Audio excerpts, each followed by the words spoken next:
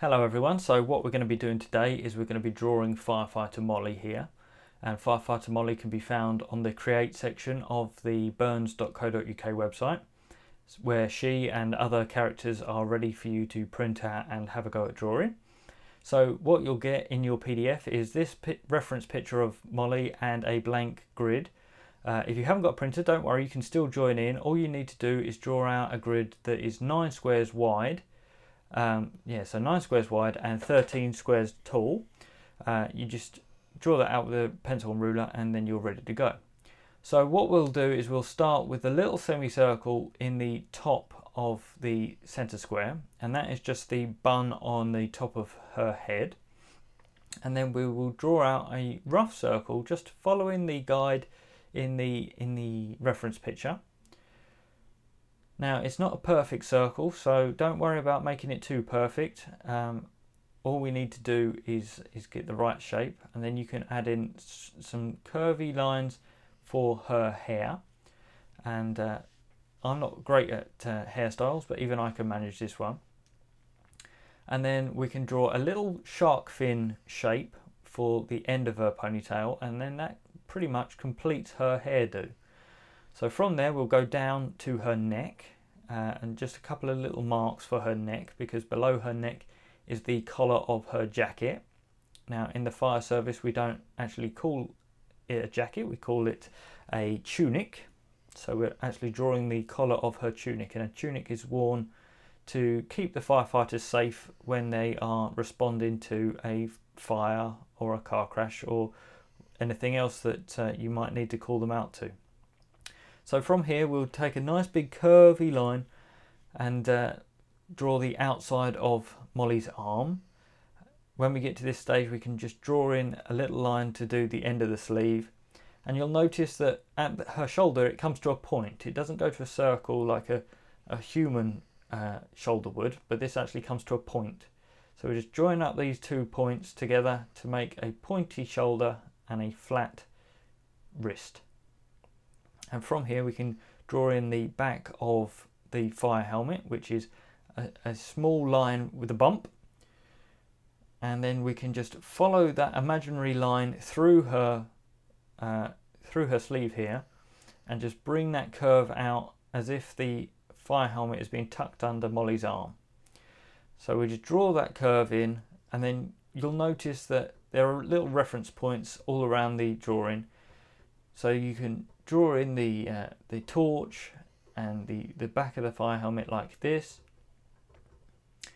and just follow the reference picture as closely as you can, especially for these more detailed areas like the fire helmet, which are a little bit harder to get just by roughing it out.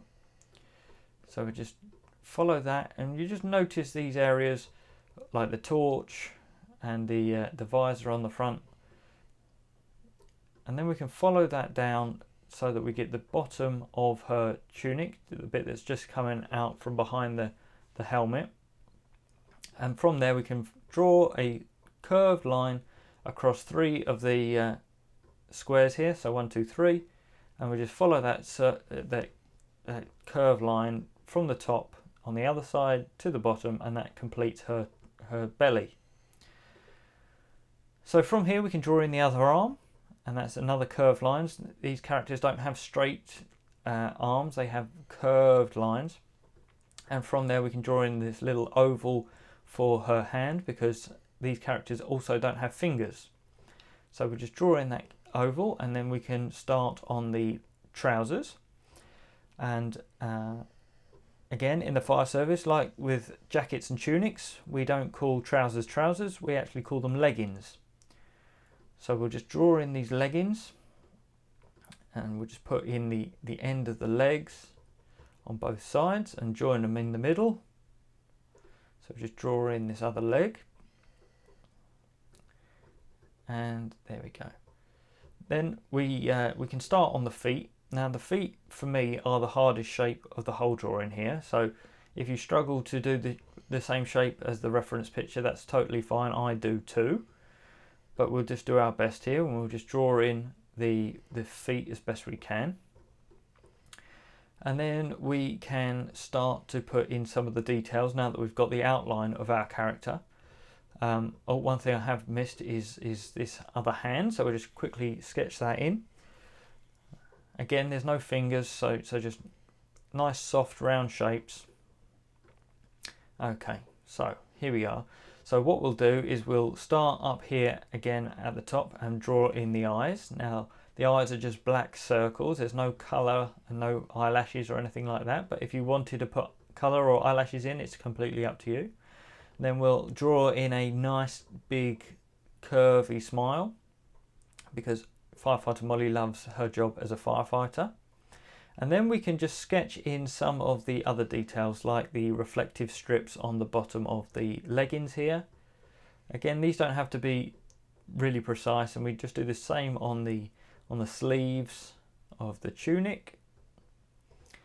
And then once we've done that, we can add in the other elements of the tunic. So we've got the Velcro strip in the middle of the tunic, and then we've got some more reflective strips at the bottom of the tunic,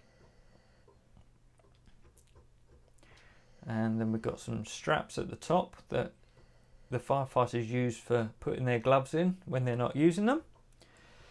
And there we go, we've got the outline of our character there. I've just got a few more details, so we just shade in the eyes, and we'll just do a little bit of shading of the hair, just because it's some of the darker elements of the picture. I don't know if you can hear her, but I've got my dog sleeping next to me, so if you can hear someone snoring, it's just my little dog. And we'll just shade in these feet. Okay, and from here we'll just add some colour, I think. So I've got some colouring pencils here. I've got a yellow and an orange. So I'll use the yellow to begin with, and we'll just shade in the areas like the fire helmet, which are yellow, and some of the other areas like the reflective strips on her leggings and her sleeves and on her tunic. So we'll add that in there like that.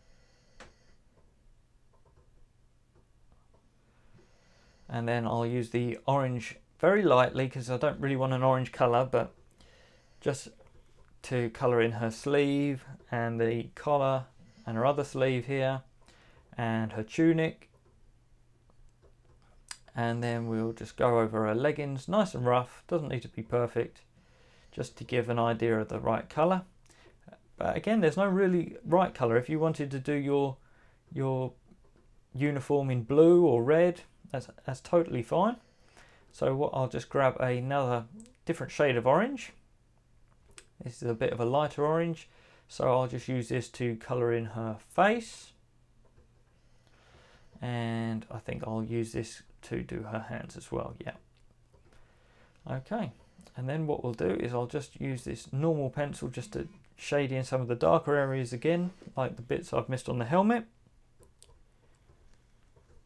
And there we go. There's our reference picture, there's our drawing. Now, we really like to see what you guys can do, and if you do some of our creative drawings, then we'd love for you to send them to the Burns Family Facebook page so that we can see them and we can share them with everyone else.